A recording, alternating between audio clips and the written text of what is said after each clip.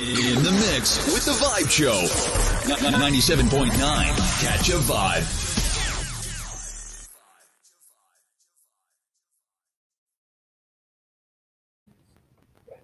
Vibe Show 97.9.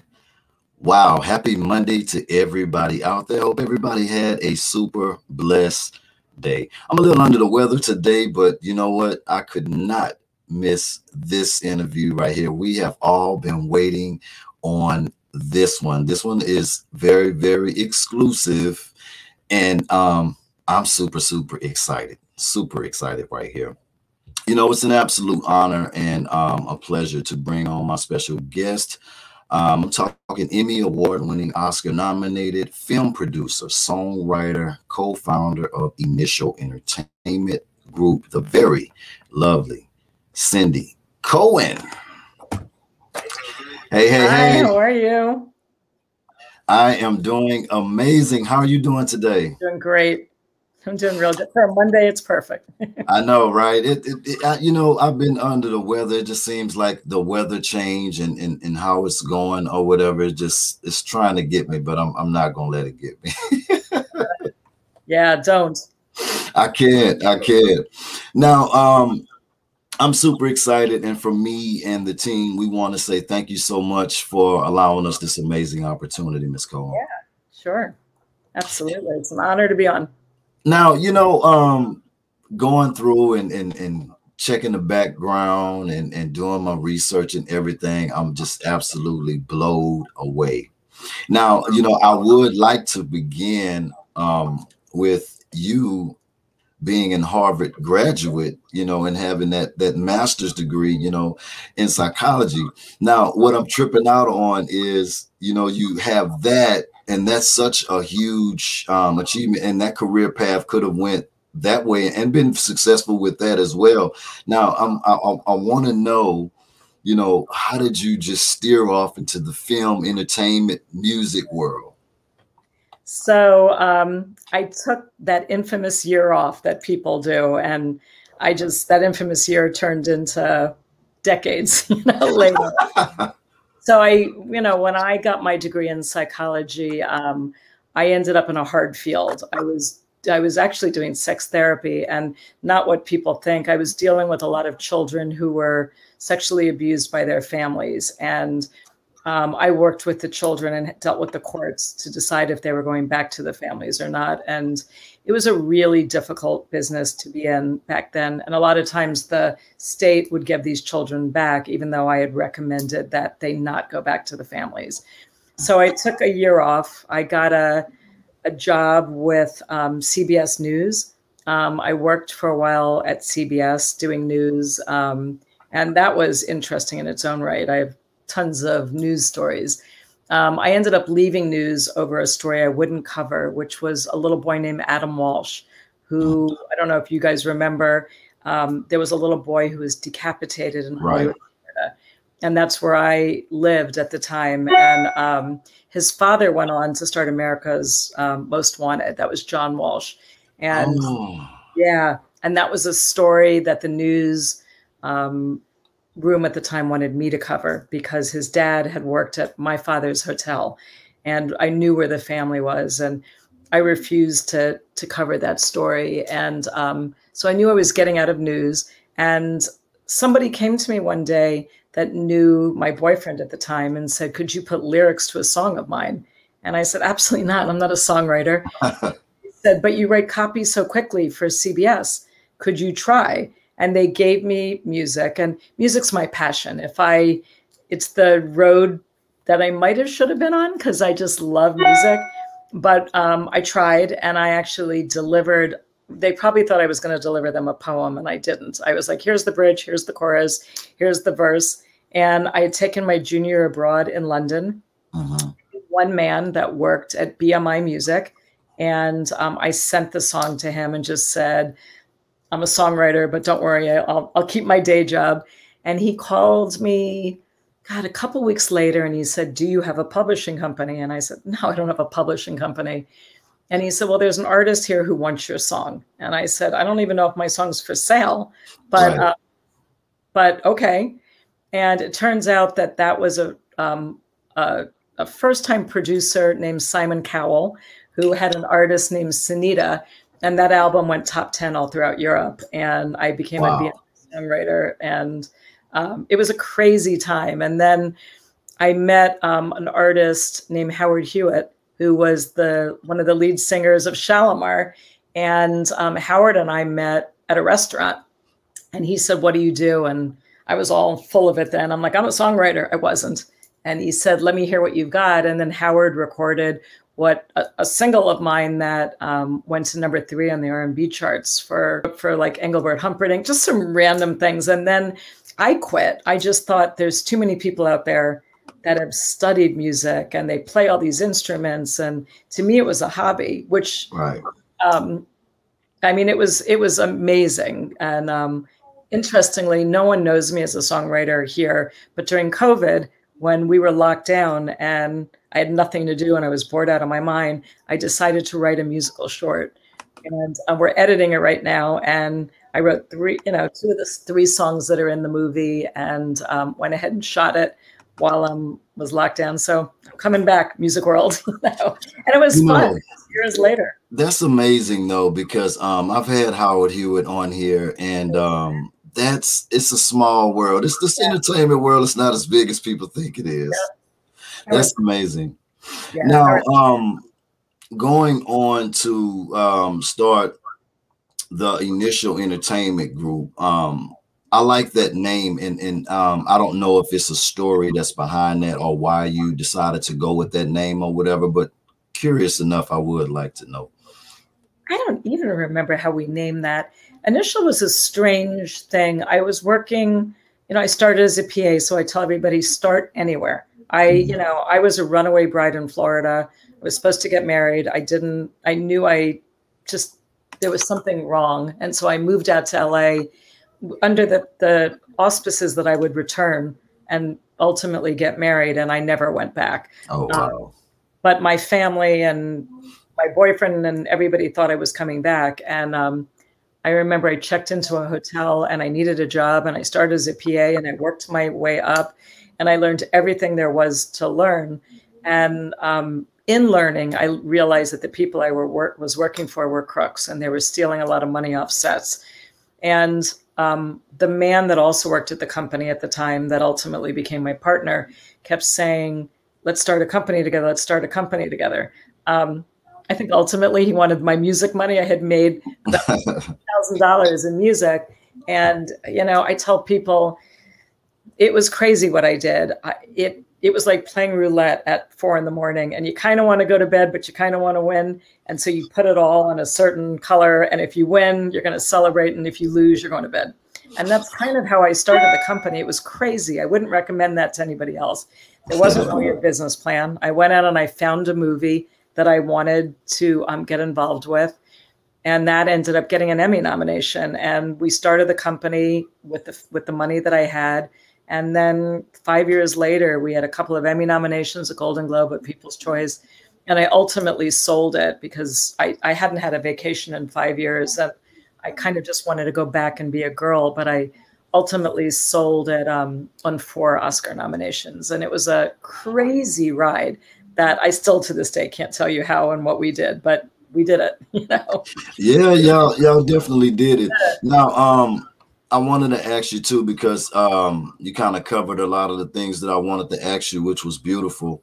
I wanted to ask you about the songwriting process, because you know how artists try for so long to try to break into the business or whatever.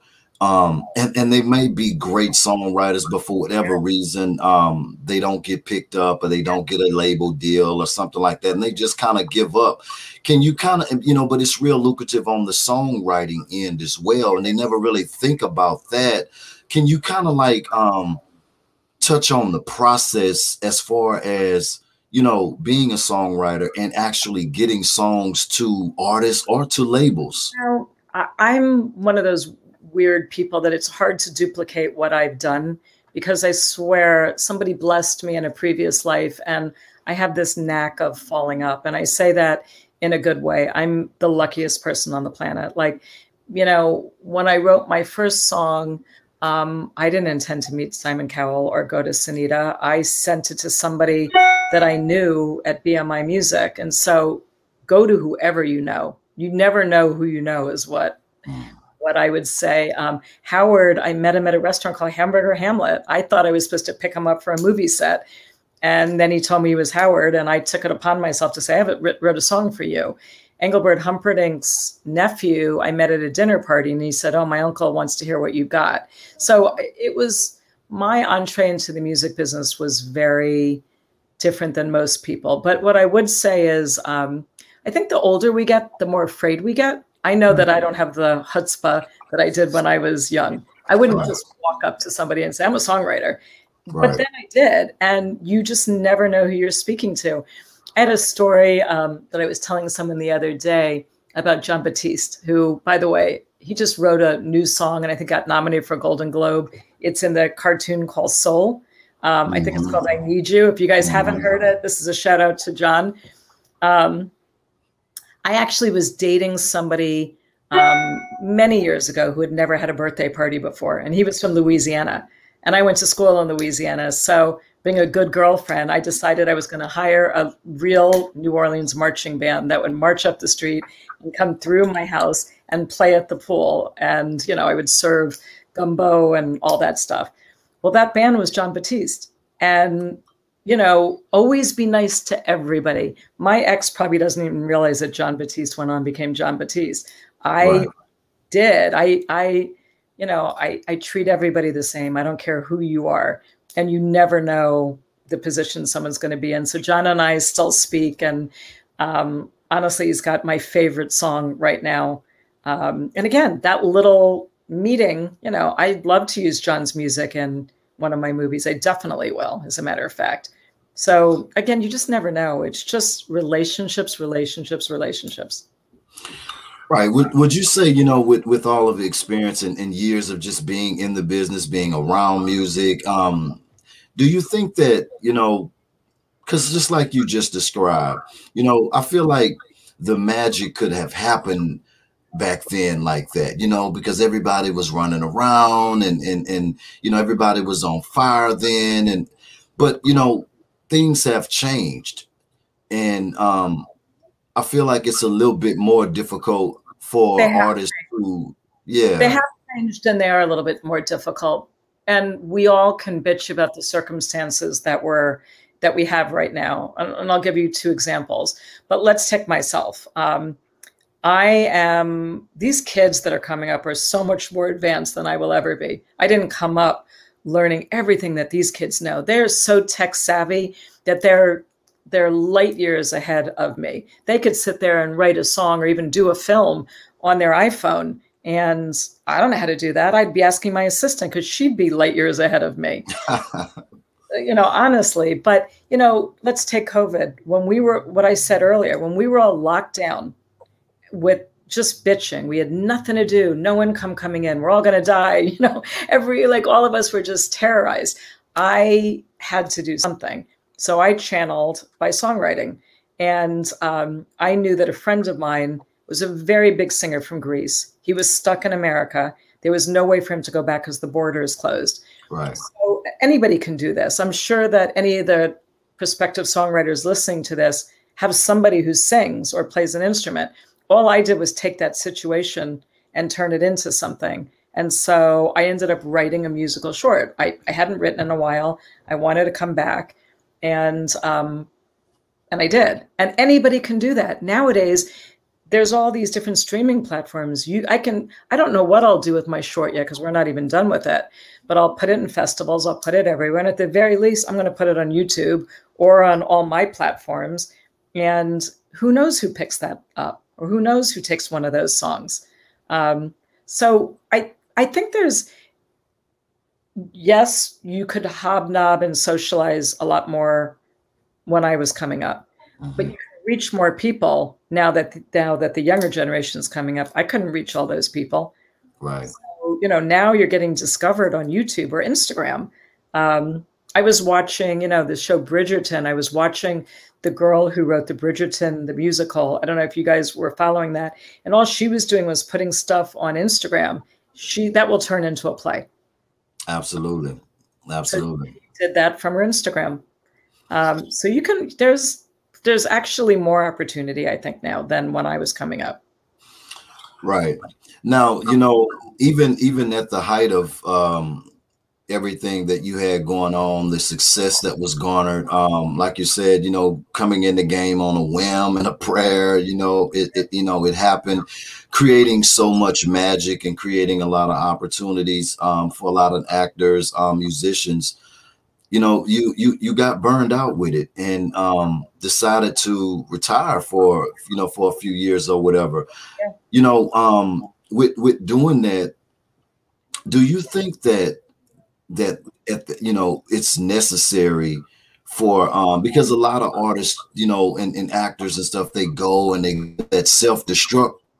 Yeah. Do you think that, with having the psychology background and stuff like that, do you think that plays a part in it, and it's necessary to kind of like take a break at times and back away a little bit to gather yourself?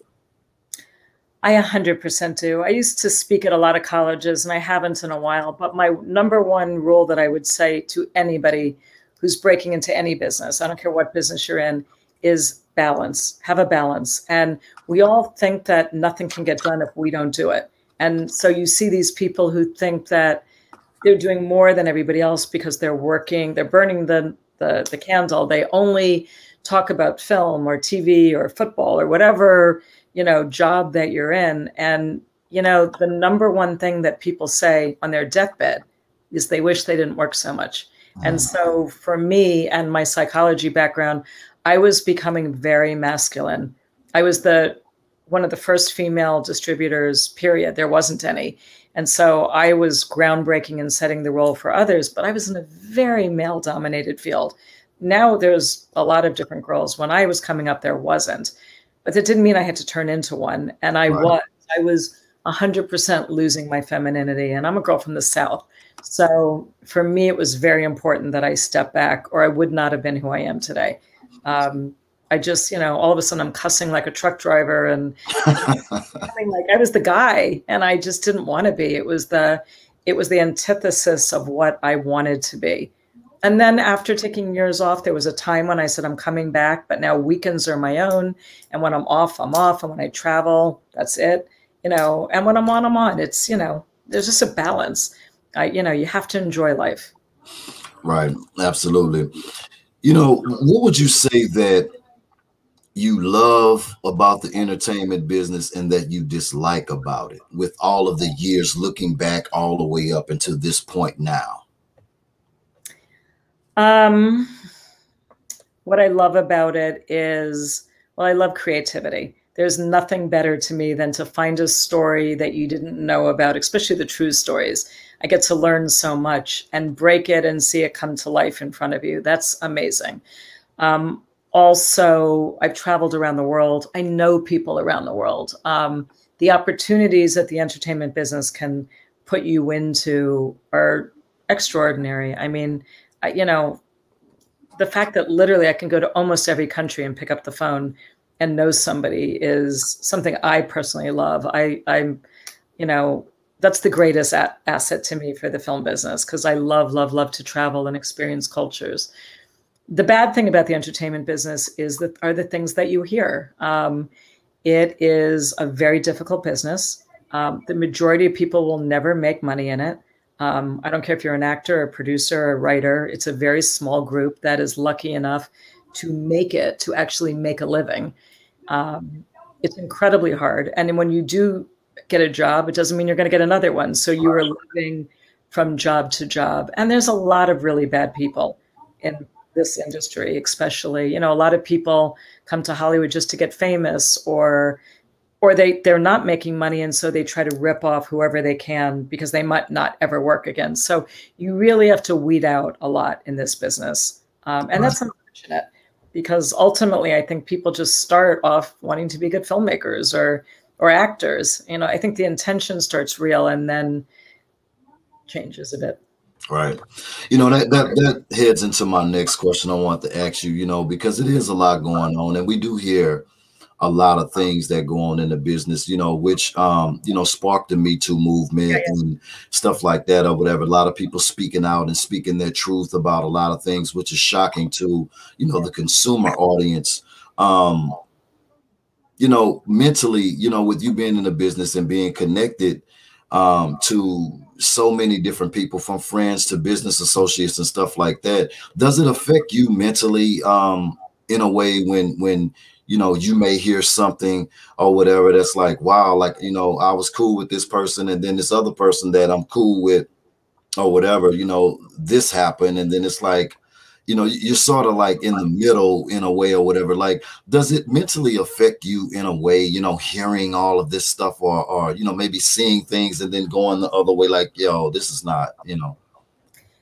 I mean, it does. And look, a lot of my friends actually got Me Too last year, and I was surprised. You know, disappointed and surprised. And I was a girl coming up, and I experienced my own fair share of things. Although I'm a very strong girl, so any situation that I might have unknowingly got myself into, I certainly got myself out of. So I didn't have some of the horror stories, but I had a sex therapy background, and maybe I could handle myself better than the most. But I don't think the film business has it worse than other businesses. I really don't. I think people look at Hollywood because it's under a microscope and because it is Hollywood. So everybody is looking at it.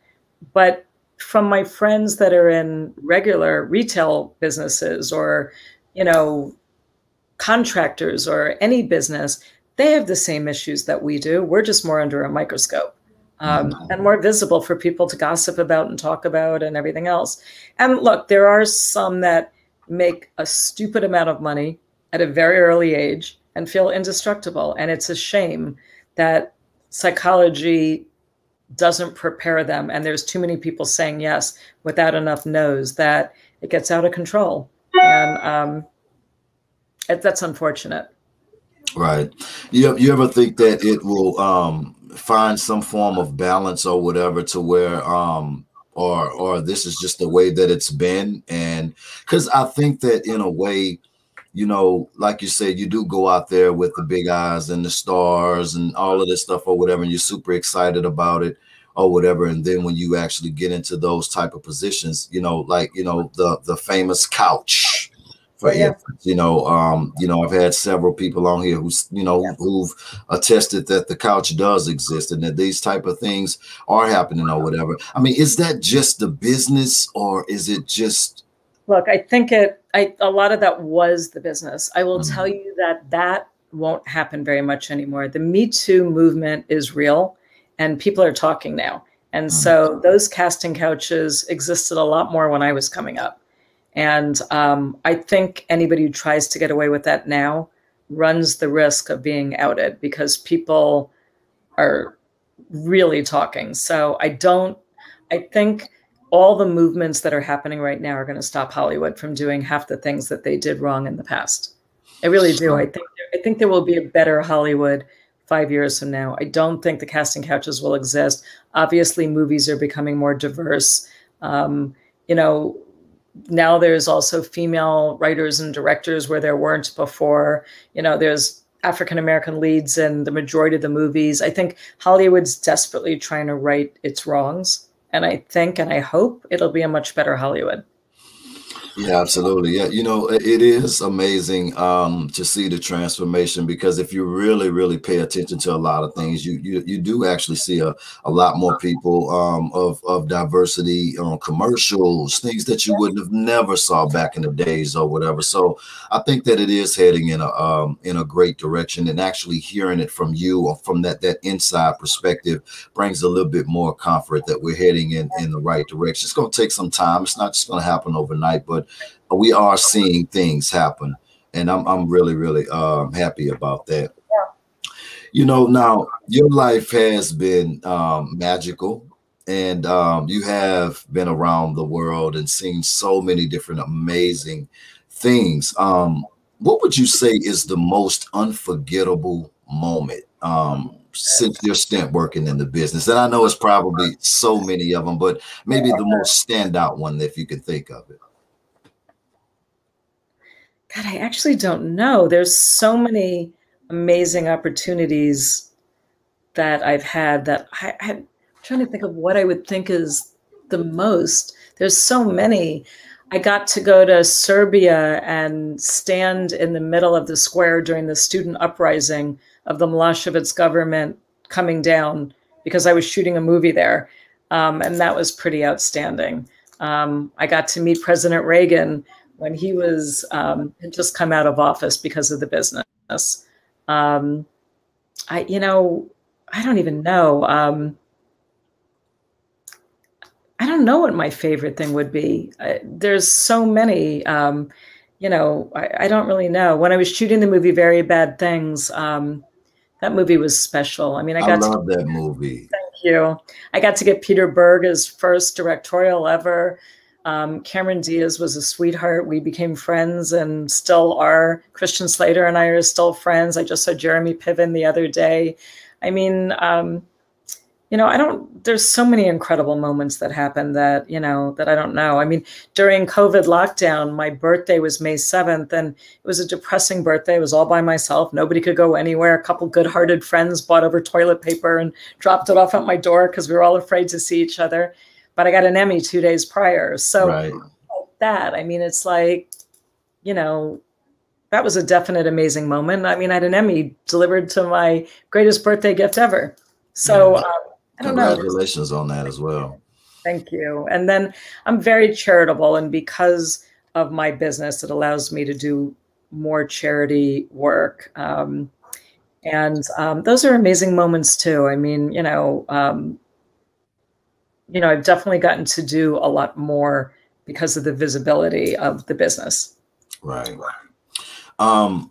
Now, has it ever been any project that you might have passed on and wish that you would have been a part of it? Like, dang, I blew it. I wish I would have been a part of this. I love this. I am lucky to say no. I've seen a lot of movies that I passed on that came out and tanked. I've been thrilled with that. I'm pretty lucky. I'm very, very, very, very picky. And most people know that if I'm coming on, we're going to make it. And, no, I don't think there is, actually. Thankfully. You love the music side of it, or you love the film side of it, or it's just an organic combination for you? It's an organic combination. I mean, the film side, we're trying to break 3 real stories right now, and I'm going after books to option. And I love doing the real stories. I'll make a lot of action and thriller and horror and stuff in the course of, so I can pay my bills, but telling a true story is my passion. I've never been able to bridge music and film, and we're about to now. I have the rights to a story that's loosely based on In Sync, and it centers on these real-life girls who went to college and didn't want to be there. They wanted to be traveling around the world, or at least around America, with In Sync. And so they ended up going The Price is Right in hopes of winning the RV, so they would have wheels and a house or a roof over their heads so they could do this.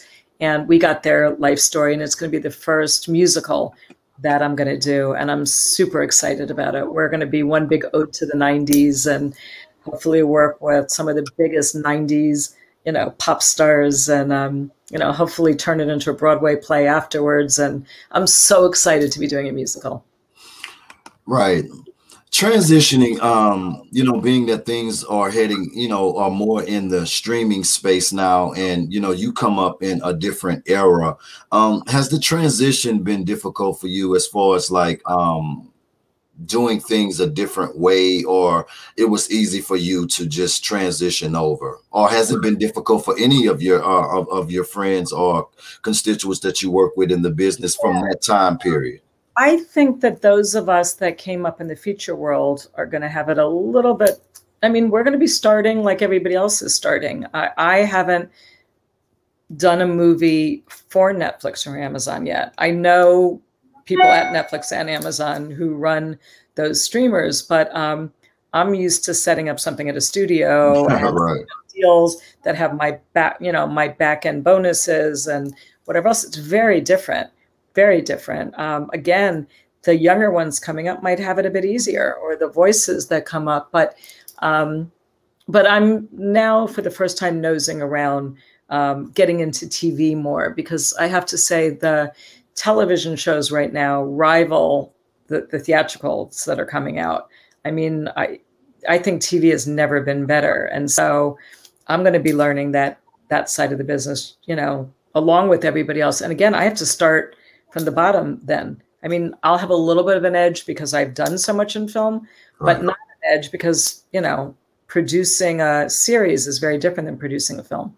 And that's where I want to go. I think what Netflix and Amazon and Disney and these streaming platforms have done with some of these incredible series, everything Reese Witherspoon is attached to, and, even the Bridgertons of the world, a show that I typically wouldn't have watched and then was so engrossed with, are amazing. Just absolutely amazing. Right. It's funny that you say that because, I've had a few people on that feels like the TV world, that the apps are kind of taking over. Cable TV, as we knew it, is kind of withering a little bit, and they're trying to find their space in the game, because everything is going to app TVs, BET Plus app and all of this or whatever.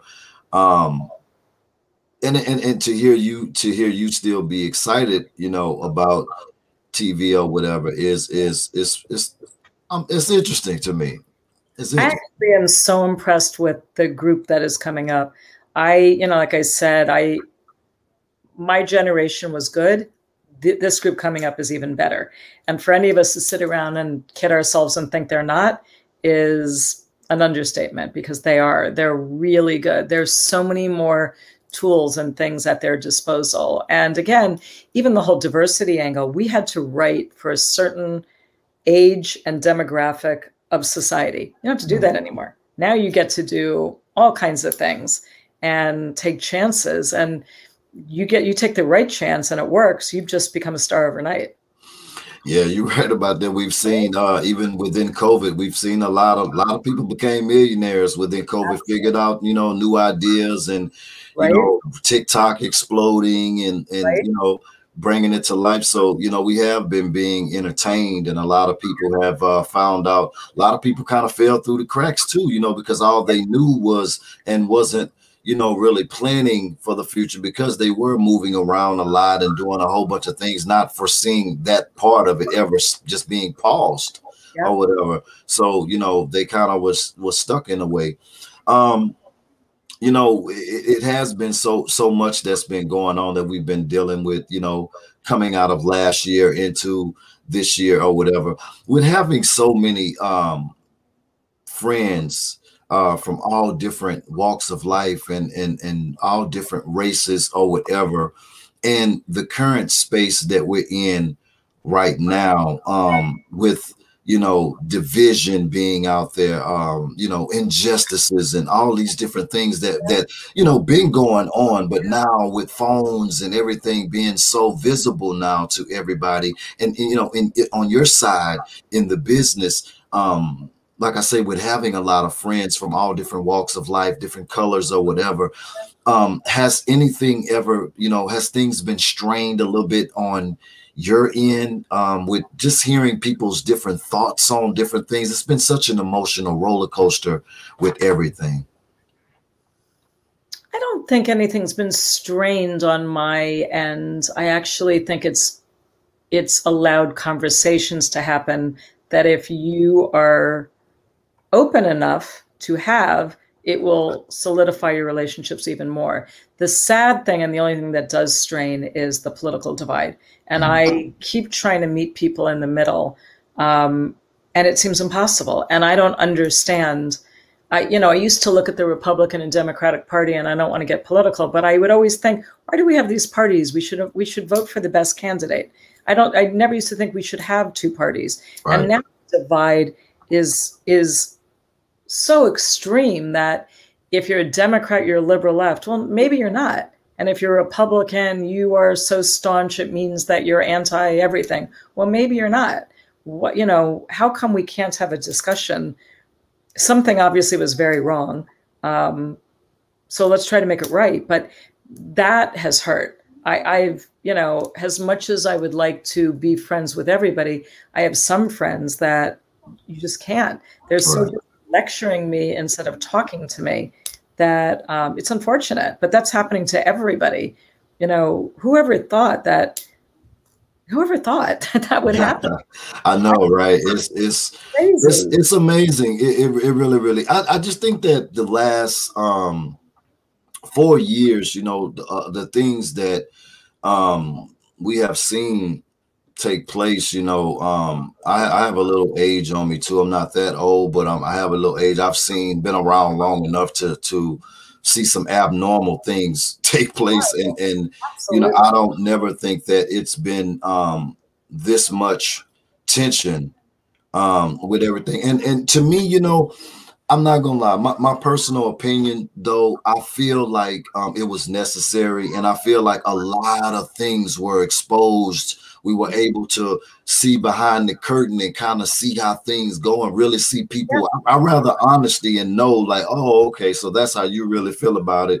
That, you know, we can navigate a little bit more and not have to be around certain situations and know thinking that it's one thing and then it's not really that. So for that, I do appreciate things, just the veil, the curtain being pulled back, where we can really kind of see a lot of things, because I don't really, you know, fault that particular situation all the way. I just feel like we all have to take some accountability when we allow certain things to just happen, knowing that, you know, the education part of it's not there.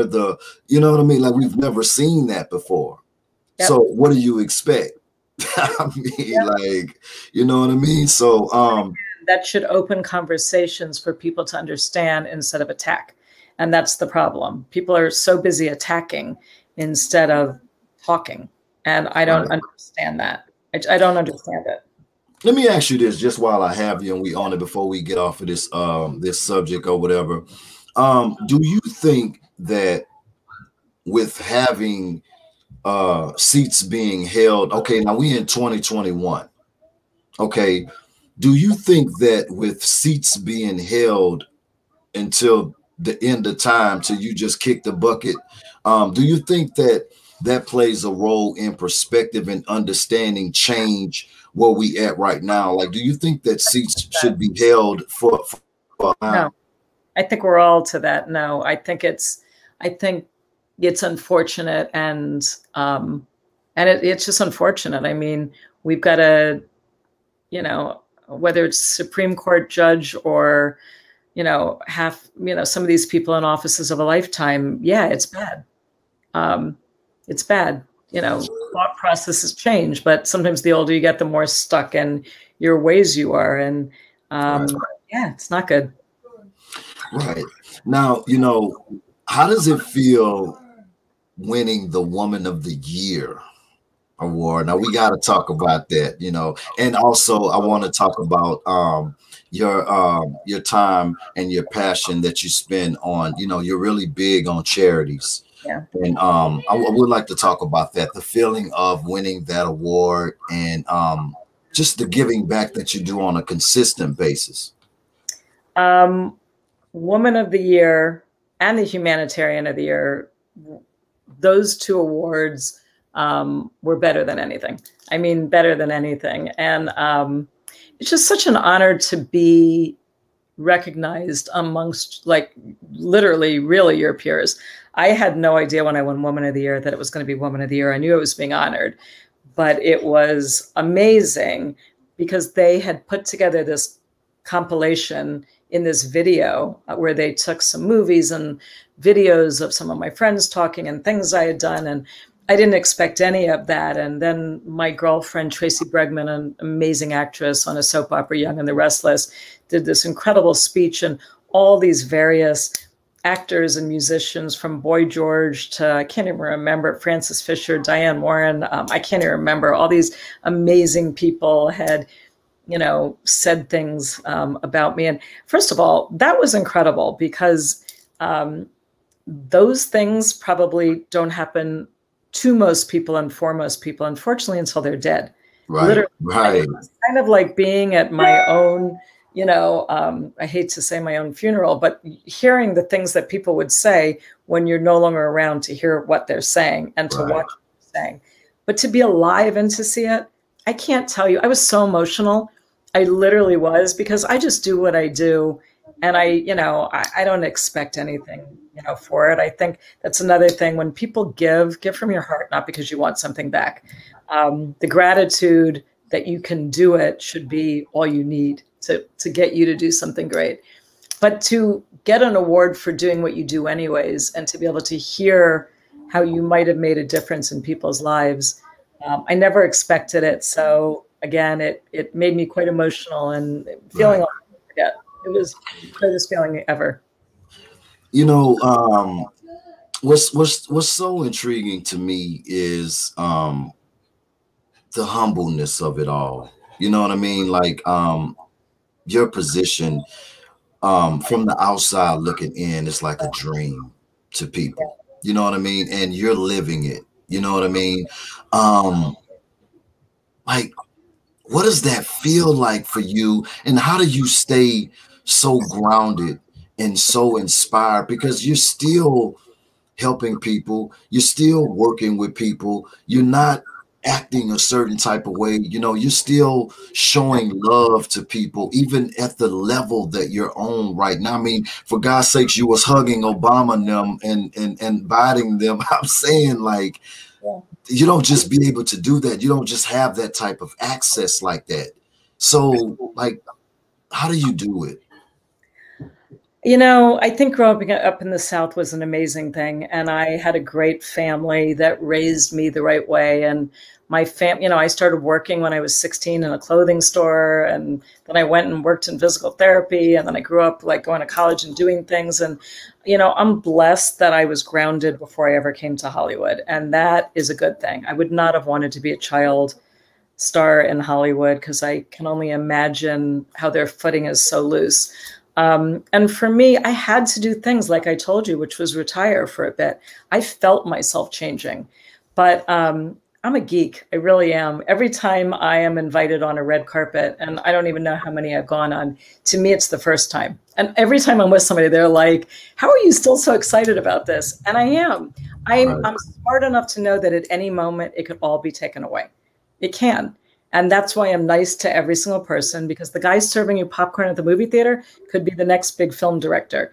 Right. So I am nice to absolutely everybody. And when you go in with that attitude that this is my moment, but this moment can be taken away, you will stay grounded. So even like when I go to concerts, I love, love, love music. And every time I go to a concert, it's like the first time. If I'm there, I am just loving it. My thing to kids is put your cell phones down and enjoy the moment. It's okay if you want to take your Instagram video or whatever. I'm guilty of it too. You want to say you're here it is, film it, but then put your phone down and enjoy it. I think the biggest problem that the kids are going to have nowadays is they're not enjoying the moment. They're so busy wondering if everybody else is going to think they're cool enough, that the moment is passing. And before they know it, I don't understand how they're even getting social skills. Writing somebody on Instagram and picking up the phone and talking to them are two different things. Oh my God. So I don't understand how the social skills are going to stay intact, and COVID's not helping. So my big worry is the children, the 10 years and younger, or the 12 years and younger kids that have had to grow up in a decade of guns and violence and politics and COVID. How do they stay social and grounded and normal? And that's going to be a big attribute to those parents, to make sure that, they get eyeball time, not cell phone, eyeball time. It's funny that you say that too, because I love the way that you break things down, and it's coming from a real seasoned place. Do you think that because a few years ago, I just seen a slight change with, when the reality TV thing started to jump off. And I just feel like it really kind of ruined a lot of things in a way because of the way things are being depicted in a way. It's almost like, you know, I could write those things because you know exactly what's going to happen. Do you think that they're strategically done that way like that? And why? Why can't we see a reality show of successful women, all successful, and basically showing girls how you can, you know, become this business owner and have this boutique, or we all getting along? Or I mean, like, why does it have to be depicted and we all get together? It's a fight, the glass is being thrown or whatever, and yada, yada, yada. So I'm about to get into reality TV for the first time ever, and I'm going to tell you how I'm doing it, and it will speak to what you want. But to answer your question of why, because that's what people want. If news stories are going to pop up on your phone and you're the average, you know, housewife in the Midwest or wherever, and a story pops up over so-and-so opened a business today and made, you know, X amount of money, or some actor slept with somebody and their career is on fire, what are they going to hit on? They're going to hit on the salacious stuff. Right. This is the generation of gossip. And that's the other thing. People love to tear people down right now. They can't get enough of it. Who's screwing over who? What's happening? Like, you know, there's so many crazy stories out there. My big worry is we're being desensitized by all these stories. And so you're talking about these reality shows like The Bachelor and Bachelor in Paradise and all these crazy shows where everybody's sleeping with everybody and everybody's backstabbing everybody. I don't know. I didn't grow up that way. We didn't. No, at all. So I don't know how kids are going to grow up wanting a monogamous relationship or whatever when they're watching those kind of shows and realizing you can have anybody. Yeah, you can go on an app, swipe right, swipe left, dial up somebody. They'll all come over. It's crazy. But, you know, I'm getting into reality, and I'll do a plug for the person that I found. And actually, he was featured on The View today. And this was just somebody that out of the blue I found, and it's more inspirational. If I'm going to get in reality, it'll be inspirational. And my nephew works for somebody who had just bought an airport, and the airport was supposed to be abandoned. And my nephew went to check the airport out, and he found that there was a man squatting basically and had an office at the airport, an African-American guy around 30. And my nephew, before he kicked him out, started talking to him, and he came to California, and he was telling me this story about this guy that he met at the airport. Turns out this guy, plug for this guy, his name is Barrington Irving. This is a good example for all your listeners of how you can you can succeed with every obstacle against you. This was a guy who came from Jamaica at a very young age, ended up moving to the poorest area of Miami, and had no money to his name. He was standing in line at McDonald's one day, and he sees a wealthier African-American guy pull up, probably driving a town car or something. Barrington had never seen a man of color with a car like that. So he looked at him with these wide eyes. He was probably 10. And he said, "Are you a drug dealer?" And the guy said, "No." And he said, "Well, what do you do?" And the guy said, "I'm a pilot." And Barrington said, "What do you make?" And the guy said, "I make about 100 grand. And Barrington said, "Is that legal?" And the guy said, "It is." And that guy ended up mentoring Barrington. He said, "Wow, remember, and come to the airport, and I'll teach you what you need to know about planes." Barrington Irving, at the age of 17, with $30 in his name, decided he wanted to fly around the world. Nobody sponsored him. He didn't know where he was going to get the money. So he built the plane. It's called the Inspiration. And he was the youngest African-American man to fly around the world. And then he took all of the knowledge, and he got singled out by Obama and by Oprah. He won the Nat Geo Award. But rather than resting on his laurels, he decided he was going to teach. And he now mentors 600 schools in America. Wow. where he has the flying classroom. And he takes students on adventures that they would never get to see in his plane to teach them all different kinds of things. And so my nephew wasn't pitching a show. He was telling me about this guy. And I said, wait, this is Bear Grylls meets Bill Nye the Science Guy. I'm going to sell him. And so I'm in the process of making Barrington Irving a household name, because he's a prime example of he had nothing going for him. and he did it. And those are the kind of stories I want to tell. And we'll tell them entertaining, and hopefully some kid will get inspired by Barrington, like he got inspired by this pilot, and we can pay it forward. You know, that's amazing. Isn't that amazing? And I was shocked today that The View, Whoopi Goldberg at the start of Black History Month featured Barrington Irving today. I didn't even know how she knows him, but it was like, yes. So, yeah, it was great. I want to show you something before we get out of here. Yeah. And this is some proud moments too. And I want to talk about the infamous house that you have too as well. This is absolutely beautiful right here. Oh, thank you. Thank you. Wow. And look at this. Oh, thank you. How does that feel to be on the covers of these magazines? It's amazing. I mean, you know, who would have thought that I would be a cover girl? It's pretty incredible, I have to say. Again, I don't even have a publicist. I never have my whole life. People are always like, who does your publicity? I'm like, no one. So, you know, again, I'm the kind of person that you work hard, you just do what you do. And if somebody stops to recognize you for it, it's amazing. You know, it just makes me laugh and feel good. So it's great. I got to be pretty today, you know. This house of yours is just, I'm in love with it right there. Look at this right here. Yeah. You really killed this shoot right here. Seriously. Yeah, thank you. Look at this. Amazing. Thank you. Amazing. Like, this layout was absolutely amazing to be able to do it at your house. And you got these amazing neighbors.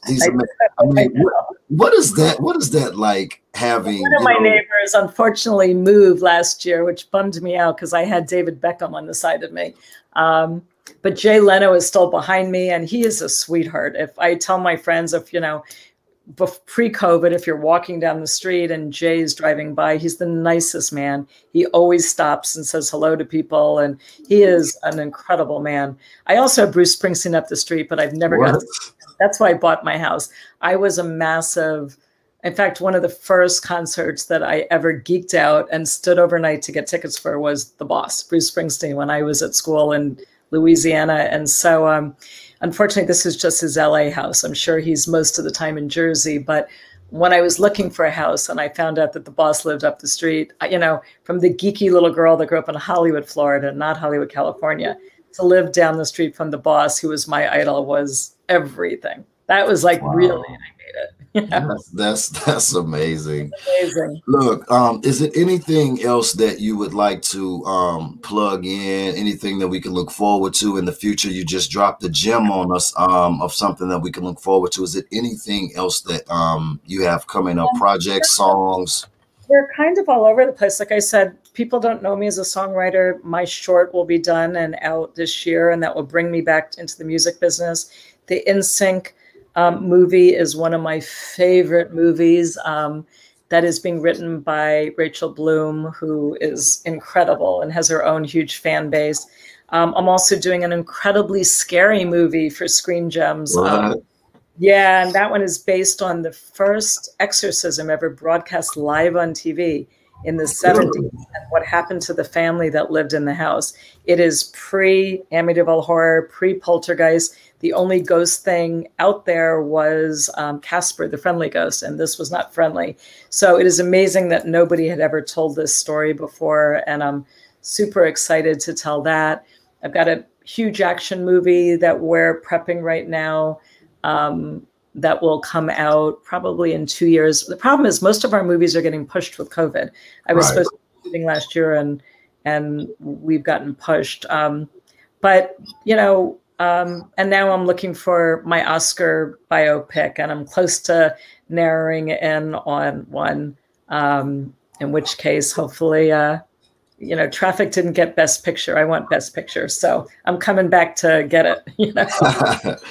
Look, before we get out of here, you know, we discussed so much stuff. Can you leave anybody that may be low in spirit, because there's so much going on with COVID, all of this racial tension.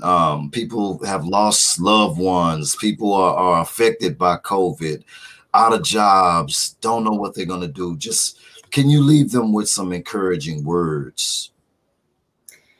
I mean, look, just know that you're not alone. All of us, no matter where you think we are in our life, have gone through a series of depression with COVID. You're not alone. And I think the biggest thing that people have to realize is they feel very isolated, very afraid, and very alone. You must figure out what makes you happy.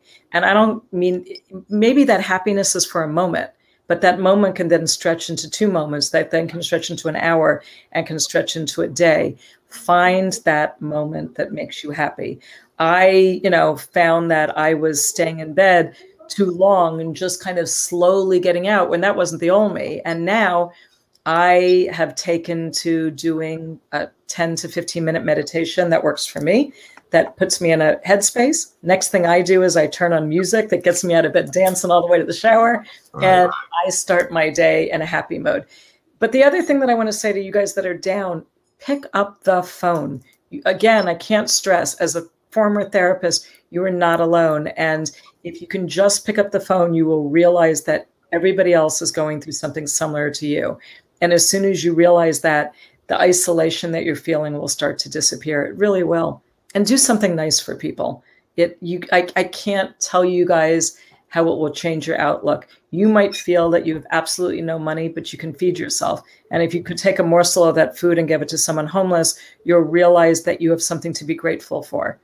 And every single thing that you do, no matter how bad you think you are, find somebody who has a little bit worse than you, help them a little bit, and you'll realize that things could get a lot worse. That's my inspiration.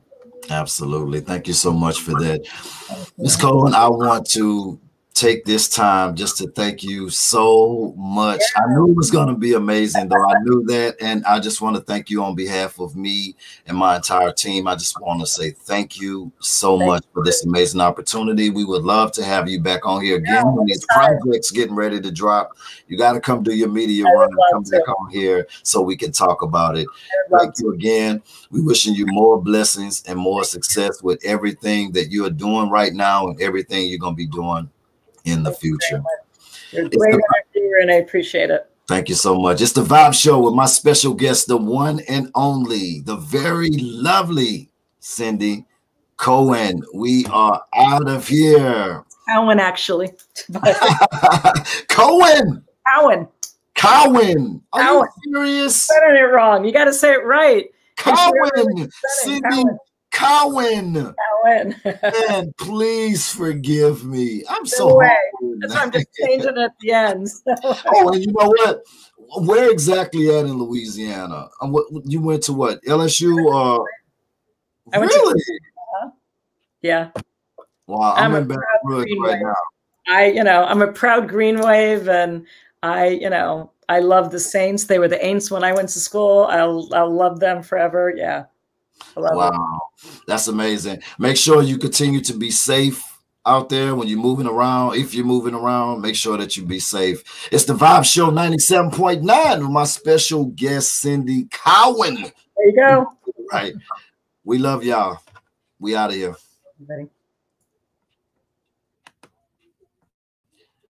That was my special guest, the one and only Cindy Cowan. Shout out to everybody who was on the check-in, showing my special guest so much love. GS Music, Vibe Show Casper, 1701 Alpha, Thomas Chapman, Jacqueline Yvette, Jacqueline VP, The Vibe Show, and everybody else who showed my special guest so much love.